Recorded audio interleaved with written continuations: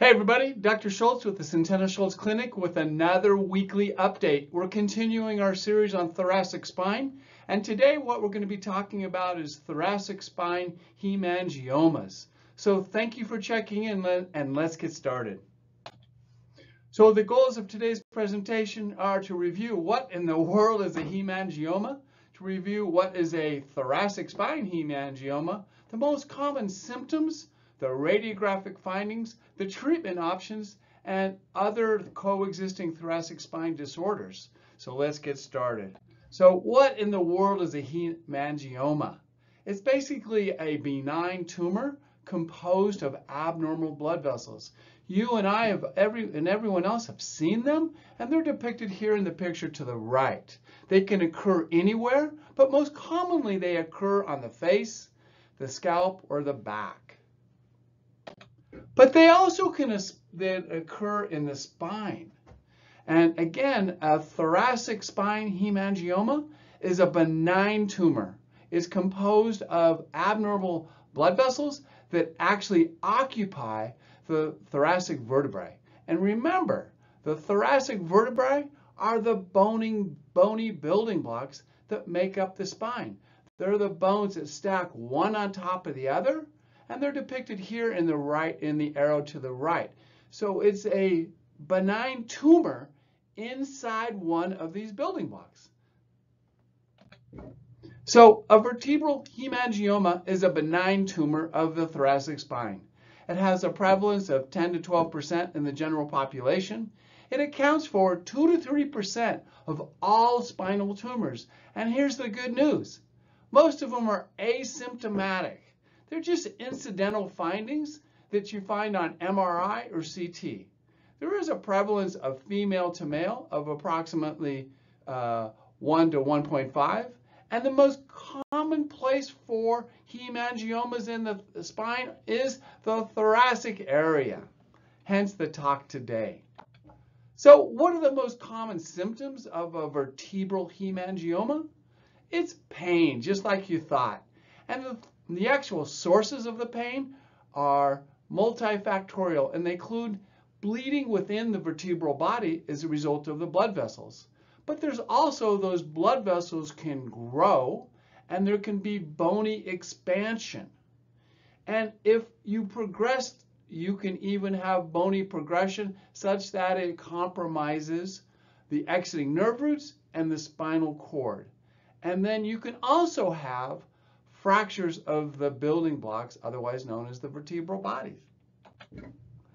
The other symptom that you really need to know about are basically neurologic symptoms: numbness, weakness, bowel or bladder dysfunction, and that's due to the bony growth, expansion, and irritation of the exiting nerve roots and or the spinal cord. This is a very serious condition and with symptoms that it needs, more likely than not, immediate medical attention and evaluation. So what are the exact causes of thoracic spine hemangioma? The exact cause is not actually known. There are some risk factors associated with vertebral hemangiomas, and they include genetic, family dispositions, hormonal. What we know that there is a higher incidence in women than men, and then during pregnancy there's a preponderance of women having increase in the size of the hemangioma during pregnancy, and then of course trauma.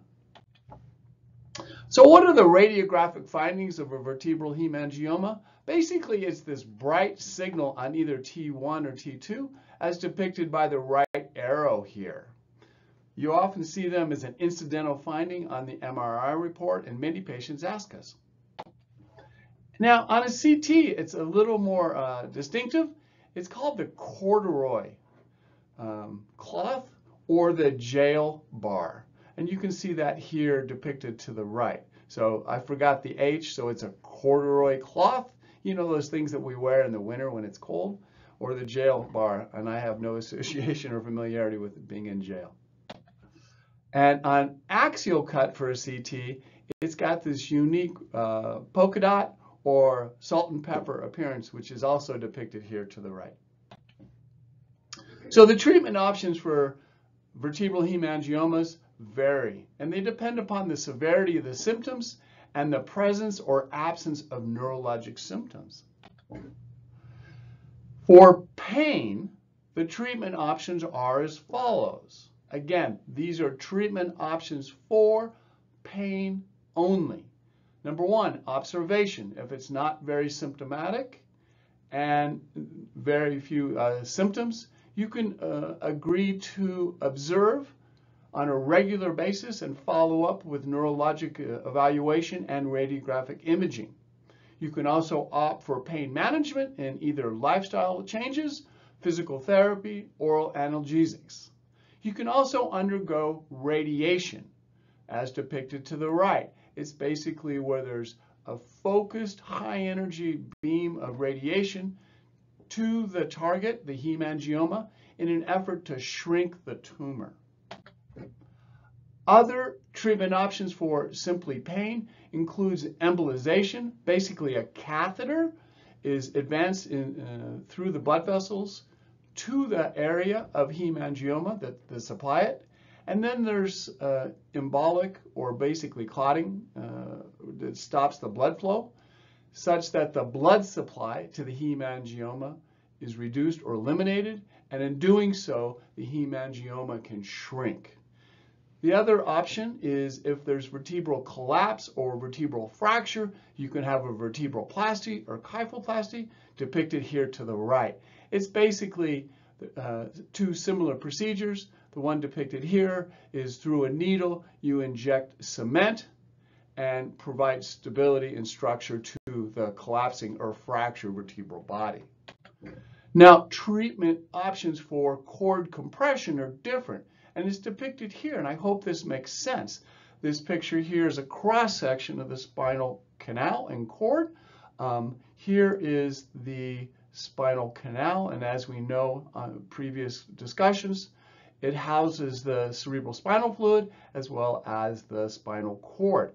If the vertebral hemangioma extends posteriorly, you can get compression of either the cord and or the exiting nerve roots. In the presence of neurologic symptoms, oftentimes surgery is needed. The exact surgery will depend upon the symptoms and the location of the hemangioma, and it may include a decompressive laminectomy, removal of the vertebral body, and or fusion. Now, what's important to understand is patients with hemangiomas may actually have thoracic pain that are coming from another entity. That's to say, they may have ligament injuries, creating thoracic spine instability. They may have facet injuries, disc injuries, and nerve root irritation with pain radiating across their chest and flank, otherwise known as radiculopathy. So even though a patient may have a hemangioma, one must think and evaluate these other entities so as to address the pain. Treatment options, regenerative, include PRP, prolotherapy, and bone marrow concentrate, which is rich in stem cells. So in summary, a thoracic vertebral hemangioma is a common benign tumor. It's primarily asymptomatic. Pain and neurologic symptoms are the most common symptoms when they are symptomatic. But it's critical to understand and appreciate that there are other coexisting thoracic conditions that can be causing the pain, and therefore they warrant evaluation. Thoracic spine pain. It's a big deal, and it keeps many, many people to the sideline. At the Centennial Schultz Clinic, we are experts in the evaluation and the treatment of thoracic pain. Give us a call if you or a loved one are on the sideline or continue to suffer. Regenerative therapies offer many opportunities, but they also offer the opportunity to avoid dependence on oral medications, including narcotics and dependence, and the significant complications associated with surgery. I hope this was helpful. You learned a little bit about thoracic vertebral hemangiomas, what they are, the treatment therein, Again, if you have a loved one or if you suffer from thoracic pain, consider a telemedicine consultation. Thank you so much for your time today.